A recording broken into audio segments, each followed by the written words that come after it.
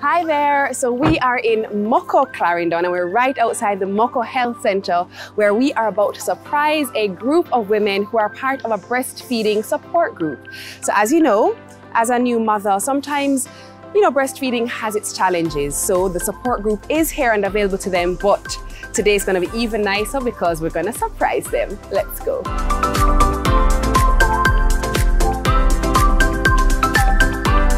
morning.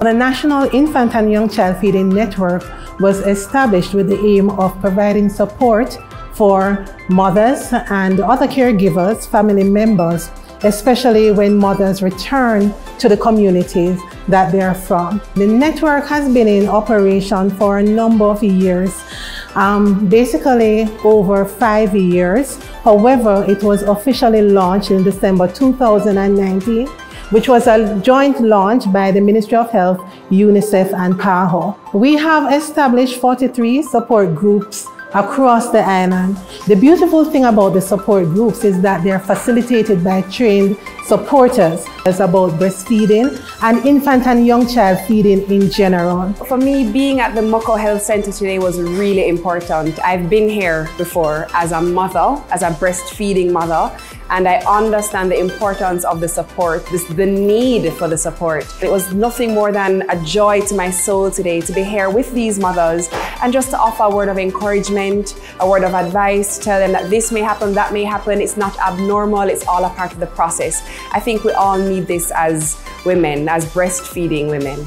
Amazing. Science does say that there is relationship between how your child brain develop and those who breastfeed. And they also say there's a correlation between breastfeeding and the immune system, the development of the immune system, so your ability to fight off disease.